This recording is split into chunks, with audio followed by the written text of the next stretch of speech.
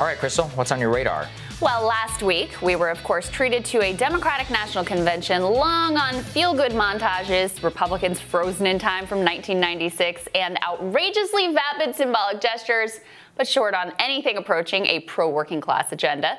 Makes sense, given Biden's pledge that nothing will fundamentally change. Corporatist icon Larry Summers' reported role in helping select Biden administration personnel, and top advisor Ted Kaufman's comments that they aren't planning to do much of anything once they get in charge because the pantry will be bare. Check out Sagar's radar for more on the wonderful people being welcomed in the Democratic Party tent. But while anyone paying attention would note that the modern Democratic Party is working overtime to please the donor class, right down to selecting their vice presidential candidate of choice, all of their efforts are still not enough for one tech billionaire. Jim Clarke, founder of Netscape, WebMD, and a few other very successful companies, is out with a big op-ed in the Washington Post, and every line is a real treat, folks. He begins with this philosophical musing: the life and death cycle of human existence applies equally to businesses. Older companies eventually die or fade away in a changing world, while new companies emerge to address and define new markets. Businesses are just like people. Possibly unintentional homage to this famous Mitt Romney moment. Corporations are people, my friend. But according to Jim, our friend the corporation is in dire peril under a Biden administration. Why? Well, here he is. The Democratic Party is proposing to make the tax rate on capital gains the same as that on ordinary income.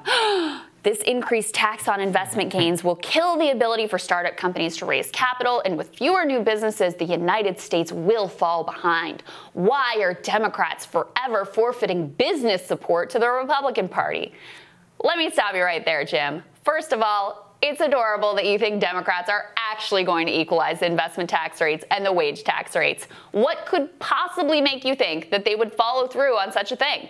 They don't talk about it much. They don't care what the left of the party thinks, certainly. And the second they got serious about it, every one of your rich friends would be on the phone threatening to withhold their next campaign contribution. So don't worry, buddy, you're all good.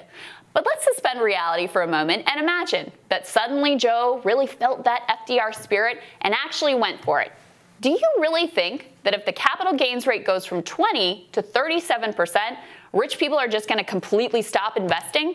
I mean, really think about this. The guy who gave Google $100,000 at their start, an investment which is now worth over $1 billion, do you think he would have sat on his hands if he knew the tax on that insane windfall would be a little bit higher? The level of greed reflected in this op-ed is just so obscene.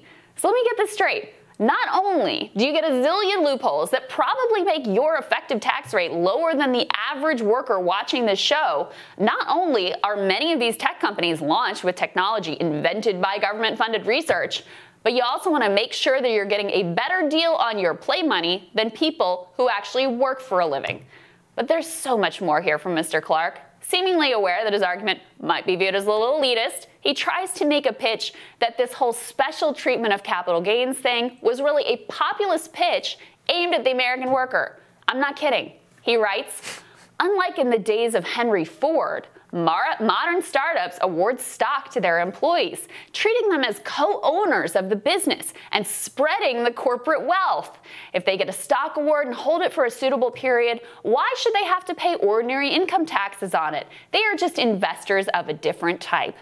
Now, there is a difference from the Henry Ford model, but it is the exact opposite of what this guy is arguing. Ford understood that his workers needed to be able to afford to buy his cars, so he actually paid a decent wage. Now, he was also a union-busting anti-Semitic jerk by all accounts, so let's not go too far with the nostalgia. But the idea that workers today have it better and have been cut in on the corporate money-making deal is absolutely laughable. Here's some numbers. In 2019, only 6% of households in the bottom 80% of income earners had any capital gains at all. At the other end of the spectrum, 3/4 of all capital gains accrue to the top 1% of income earners.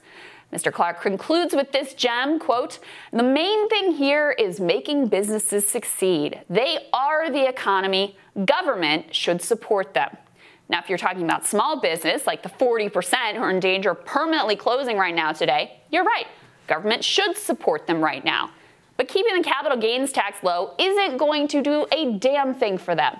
But you're not really talking about them, are you? You're talking about keeping the taxpayer-funded goodie, which is a massive subsidy to you and your rich friends. Just one more billionaire who believes their wealth entitles them to dictate everything, from tax policy to which companies get a shot to which deserving causes get funded.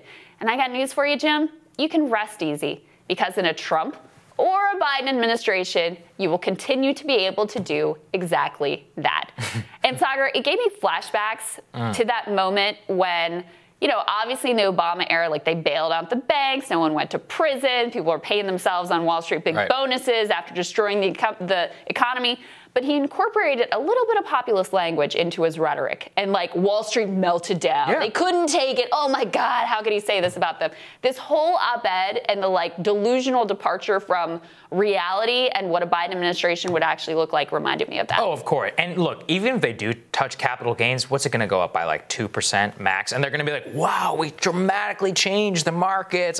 No, the capital gains thing is a total canard. I cannot believe that even Trump and all these other people are talking about it. So far, that's the only thing, one of the only things he said he's going to do in his second term. So great. The capital gains tax along rate. with payroll tax code, which is actually one of the best taxes that we have in our society. I'm like, cool, okay, that's real great message that you have there. But you're right. It is laughable to think that these people do not have support in both parties. It's really about which sector of business which is most represented in either party. Yeah. Fossil fuels and a few others in one, Hollywood in the other, Wall Street has both. Yeah. So it's like, okay, how are they not? Oh, and Silicon Valley has the left as well. So you basically have like venture capital in Hollywood. It's almost like East versus West Coast plus the South. And the South is with the right, and then the East Coast generally owns both with the establishments. That's a terrible situation that we live in right now. It's ludicrous to think that those people aren't dramatically powerful in both parties. And I think it's interesting. It's actually really interesting to get into these people's mentality, because he really believes this. Yeah, like, they're very entitled. Yeah. He feels that his view is not represented anywhere. Yes. He feels like a man without a party. And in the reality is the exact opposite. People like you own both of these parties. Like, you can pick up the phone and either one of these parties will take your phone calls. And so that level of like disconnected delusion and also weird like victim mentality is one thing. And then the other thing that's important is, again, that when you understand this mentality, you start to understand why politicians act and behave as they do. Because these are the type of people that are in their ears all day. They're the people who get Washington Post op-eds. When you're exactly right. When you're making fundraising calls all day long, you will hear this ideology on the other end of the line all day long. And human beings being what they are, first of all, they want to please you so they can get that next campaign contribution, or so that they can have that next gig lined up for them when they get out of office.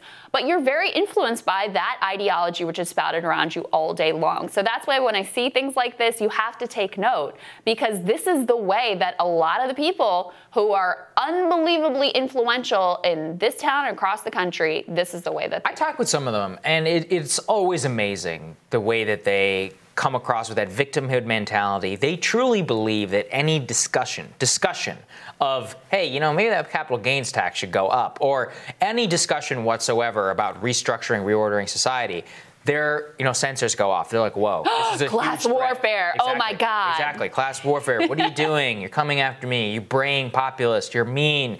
I mean, they can't take it. They truly cannot. I mean, you could go back whenever I got into that fight with the billionaire Clifford Asness. It was the same thing. Yeah. Because it's like, I'm like, dude, I'm talking about reforming Wall Street, and these people lose their minds at the idea that they are not the like paragons of our society, and they've created so many hundreds of millions of new jobs.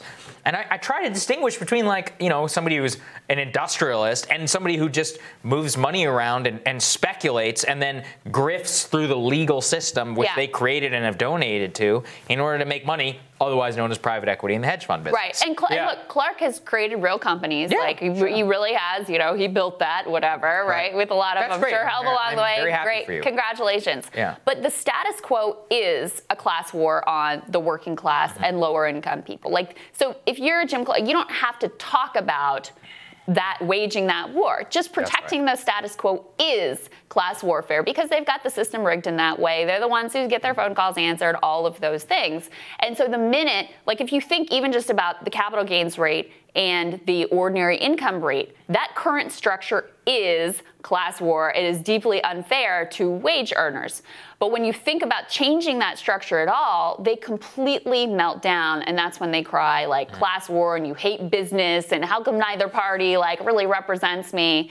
So anyway, very interesting digging into his thoughts this morning. And coming up on Rising, Marshall Kosloff is going to share his thoughts on Tim Scott's speech at the RNC. That when Rising returns.